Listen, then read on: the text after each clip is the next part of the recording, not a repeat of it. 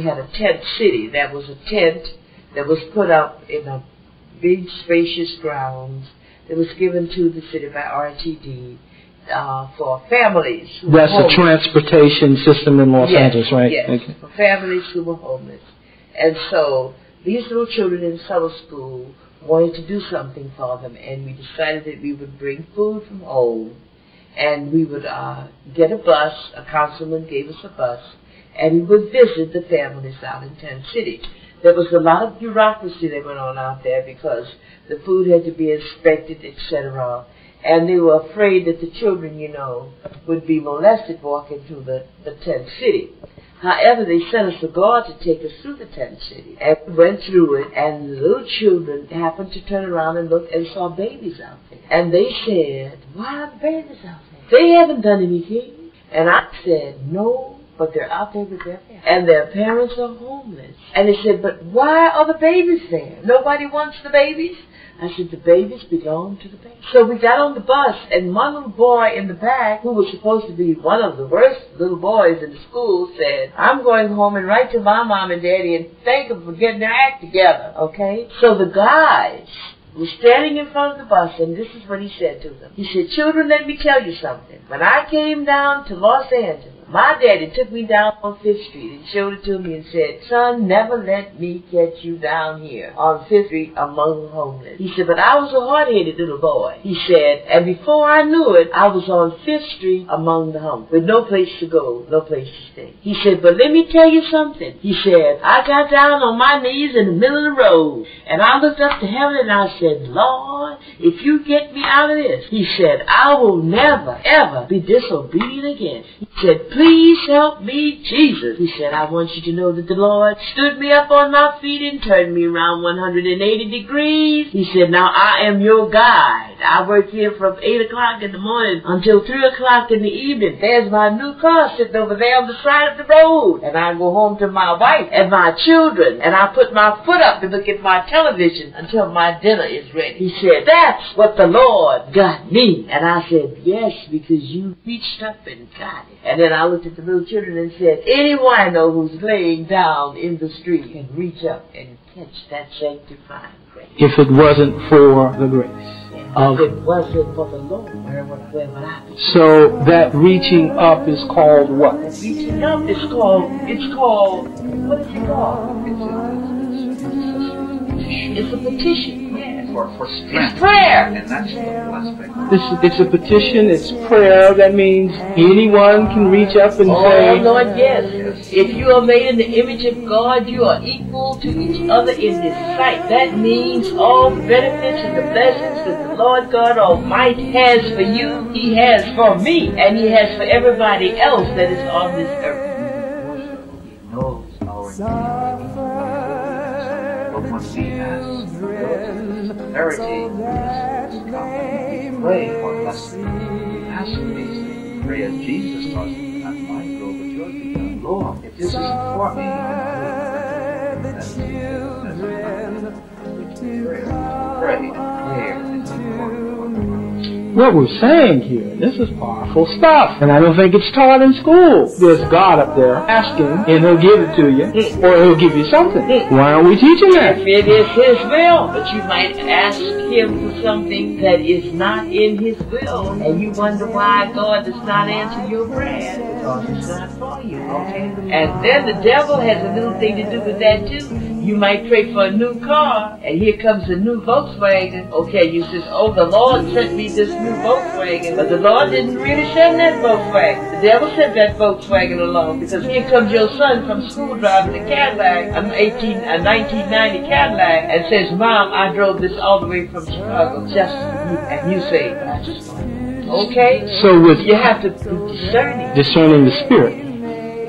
And discernment, discernment of the Spirit is a determining of God's will. Is that correct? That's correct. And the determining of God's will then is a connecting of our free will to God's will. Okay. Which then follows what Father Robinson said, that He already knows what you need. Anyhow. Because we have, with humility, opened our hearts and our mouths and said, Lord, help me, and that's what gets the blessings to flow. All right. That's what gets the graces. All right, sir. So why aren't we telling people this?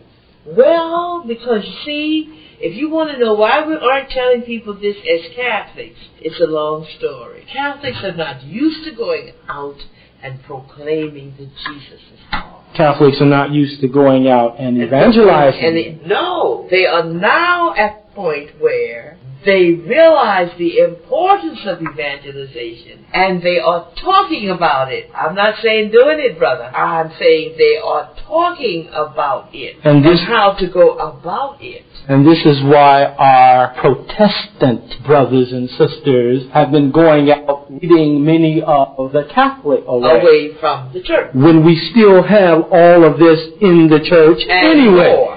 And also, too, in the same connection, this is what Vatican II has brought us to, and also challenge us to get in touch better with our Scripture, to get in touch better with our doctrine, to get in touch better to what we are called to. And this is the movement now. We speak of evangelization, the call for evangelization, and also to be able to stand up, to reach out, and to share in a very special way the good news, and share it in the way that we have not done in the past.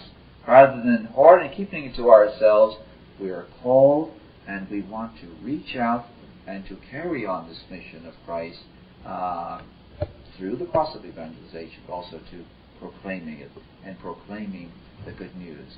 And saying to them also, too, that you have a place in this kingdom, in this earthly kingdom, which is stepping stone, that spiritual kingdom for which we have been created, for which we have been called, for which we have been called by our baptism, but also to the gifts of grace that we have spoken about, the actual or sanctifying grace, is to be able to grow in that, so that we see these as gifts, and also the need to share these gifts, to share the good news, and to say to all of our brothers and sisters, you are special. God calls you in a very special way. You are special in His eyes. He has blessed you in many ways, and you respond to that blessing by reaching out to Him through prayer, through our brothers and sisters who are there, because Jesus reminds us that whatsoever you do to one of these, the least of my brethren, if you see someone hungry, if you see someone naked, if you see someone homeless, and someone hungry or in need or in prison, and you visit them, what He has taught us was saying to us, if that is within our hearts and within our minds, our entire being, this is what we seek to do. And when you reach out to your brother, sister, as long as you do it to one of these, the least of my brethren, you are doing it to me. You are being Christ-like. You are being that Christian. You are being that Christ-bearer. And you are sharing the gifts that are there. And if Christ is within you, then you recognize that love that is there, the love of the Father, which we perceive and we see and experience through Christ. This is the love of the Father that we can really share with our brothers and our sisters. And this is how we become one with Christ. And how we continue to be one with Him and continue to grow in that love, that understanding, and that oneness with Christ. This sharing then is a perpetuation of what Jesus, the Master, the Christ, did on earth. Yes. This sharing is a following the way. Following the way. And in that sense, when we understand when He says, I am the way, the truth, and the light, yes, we become that way. We share that truth. We proclaim that truth in our lives. And also we become that light to the world. We become that light to our brothers and sisters. And that in what we share and we reach out to them, we show that goodness, that love of Christ is in our hearts. And we become that way, that truth, and that light. And whatsoever we do to the least, the homeless, the imprisoned, as you said, the sick, whatsoever we do to the least of them, we have done it unto Christ. Yes. Jesus reminds us that the poor you will always have with you. There's always someone out there in need, calling you, begging you to reach out to them, as Jesus has reached out, as He has touched so many lives in so many ways, even though He touched them even without knowing it. So too, we touch lives, we touch individuals. We are Christ to them, and sometimes we're not aware of it, but that genuine love of Christ within our hearts, that is what we are. We're permeated by that. We're reaching out and we are sharing. Let me do some word association. Mercy, what is it? Compassion and love. What kind of love? The same love as... Love, the same love. What is compassion? What is compassion? Compassion is the ability to empathize, to recognize and to see a need. How that person really has reached such a low ebb in their life, and they've really lost touch with life. But God has placed us in that position. We see to reach out to them and to be that of Christ to them, and to lift them up by prayer, by outreach, and just by being present there to say to them, you are important. By the grace of God, you can overcome this. By the grace of God and the strength He has given me, I will help you. I will assist you. I will walk that extra mile with you, whatever is needed. I recognize you are in need, and in this Christ-like love, I reach out to you. I reach out to you in compassion. I reach out to you who is really in need, so that as I assist you, and from this experience, you will also be able to recognize those who are in need in a similar manner. Continue that beautiful circle, that whoever is in need, as long as you do it to one of these least of my brethren, you do it to me. That's dangerous. What you have just said is mercy is something we give others. And if mercy is something that we recognize the need of others. And by the grace that has been given to us, we reach out to them. And we show understanding. That's what I mean, at least by the whole aspect of mercy, not looking down upon them, but also, you are in need, my brother or my sister. And because you are in a Christ-like manner, I reach out to you. And I want to share the best that I have with you, so that you too can be lifted up. But the reason why I'm saying it's dangerous, correct me if I'm wrong, okay. You're saying mercy is our sharing, our recognizing of that need, our being Christ-like to someone in need, correct? Now, in other words, take it a step further. In other words, that love of Christ is in me. Helps me to see that need. That's something that is of me, something that's been given to me, and I am sharing. One of the gifts. One of the gifts. Now, if mercy is our sharing, or our supposed sharing, and our understanding that someone needs something, then what I hear you saying, if there has been a proposition of the gifts, whatsoever you least of my brethren, you've done unto me. Right. If we do not have mercy on others, then it would seem to me that we are not able to approach the Master and ask for mercy. And for that reason, You are so right. For that reason, it behooves me You are so right. to reach out to that brother or sister. Woe be me if I do not reach out to that brother or sister. Those were the wolves. Because see, there's parallelism between what you just said. There's parallelism. That if I'm not able to see the need of my brother or my sister, that I am not going to do anything about it. And if I don't do anything about it, then Christ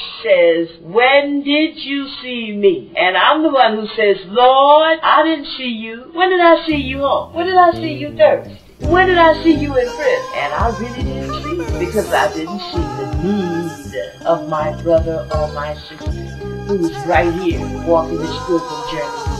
So there's a scriptural caveat, if I remember correctly. Get thee away from me, ye accursed, if you did not see our Lord hungry, our Lord thirsty, our Lord naked, our Lord in prison. You saw, but you refused to see. There is a caveat, or there's a warning there, that then justice is a component of this law of mercy that our Lord has placed here on this earth. When we come to the Lord, when we come to that judgment seat, that is the important thing. When you saw your brother in need, you show mercy to him. You see, that's the caveat you're speaking of. Yes, and that's the growth process was important, that we recognize this. And not only just for some, we want to do it for all.